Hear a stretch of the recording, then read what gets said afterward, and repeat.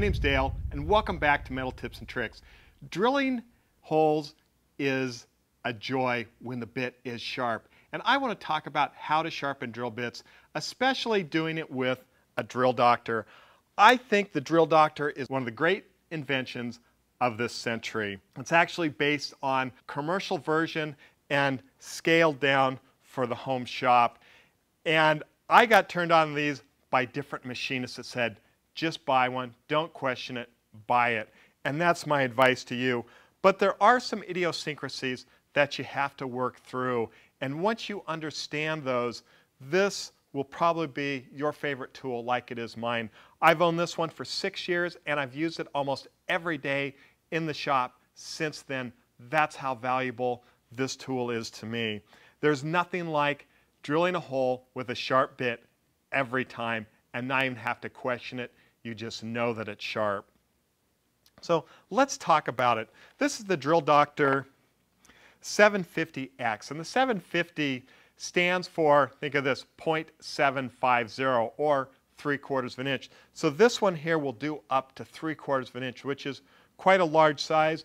The size down from this is the 500 or 1/2 inch model, which does 1/2 inch down to 3/32 like this.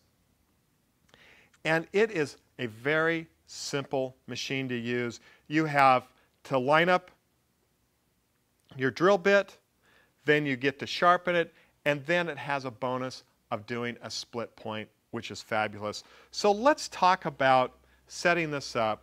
I'm going to pull bit out of the holder here. Now, if you didn't see the video on building this, you'll want to go back and take a look. I'll put a link here for it. I know Todd Hildebrandt has already made one because he sent me some photographs, and he did an excellent job, especially in the stamping of the letters. So here we go. We have a 3/8 inch drill bit, and what we want to do is this is going to line it up so it goes into the cutting chamber or the grinding chamber very efficiently. What you want to do is look for this little fin, line this up loosely, tighten it down so it can still rotate a little bit, and you'll insert it here. Now this is where the rubber meets the road, and you have to be able to think a little bit. So this has a setup of several different teeth so you can line this up at different angles. And what this allows you to do is change the relief angle on the cutter. So we've got our cutting edge or our cutting lip, and behind it we need that angle to slope down a little bit, and it has to be very controlled. Now when you set this up in the jig, that's what it helps do. Because of this helix on a drill bit, they're not all manufactured the same, and the twist may be one way or the other. These notches here, when you line it up, allows for you to make those adjustments because of the different way drill bits have been manufactured. Now I always take mine and I go counterclockwise 1 notch, and that seems to line me up just right. Now we have these little wire jaws back here which spring open very easily, and you can see it's just going to help line up the bit, and that's exactly what you want it to do. On the other end, there's a depth stop that controls how deep the bit is. I personally haven't found it very effective tool or addition to the machine. I just back it off all the way, and that's what controls it for me. Now on the business end, we'll call this is where the grinding chamber is, and inside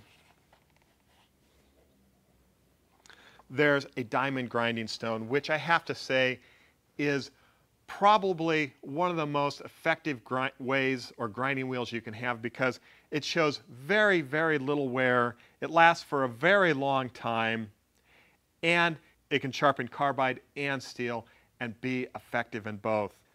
Again, we're going to talk about the back rake a little bit. When this chuck goes in, it actually rocks a little bit, and the rocking is controlled by a cam that's right here, and you need to learn how to take advantage of that. And when you put it in, you'll want to press it up against this pin and just control that tension right there. Also, since we've got two edges, we need to be able to count to 2 over and over again, and that will keep the cutting lips the same size, so when you drill in, they're both cutting equally. So let's give this a sharpen.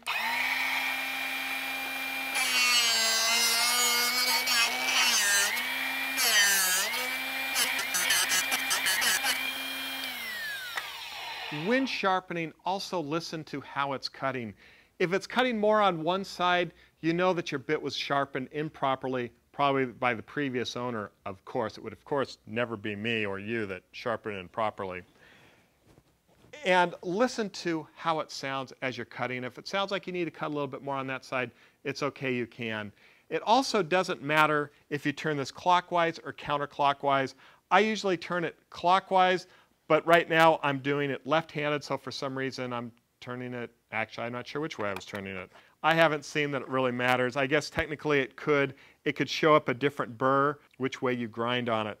So the next feature I really like on this machine is this part right here, and this sets up for doing a split point.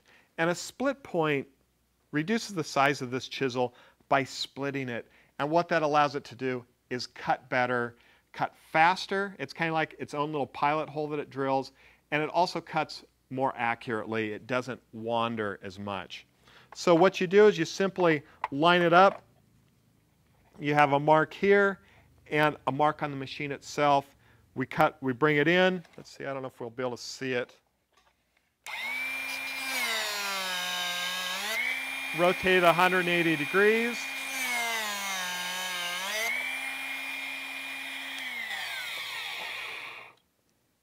And we have a split point in a matter of seconds, which to me is invaluable on a machine like this. This tool is also capable of doing a 135-degree angle. Why is most bits are actually 118? Well, it comes in the result of physics. If the cutter was completely flat, the bit's going to wander. And at 118, the bit stops wandering and is controlled and stays more accurate. Now, if you wanted to go steeper, you could get it to wander even less, but what happens is it will lengthen this cutting edge or this cutting lip, causing you more friction during the cutting process. On small bits, that means you also have the potential of twisting this off. And on large bits also, now, usually when they're a straight shank, like one of these 1/2 inch here, you've got enough shank to where it's not going to break off. But if you get into a bit like, well, let me come back here.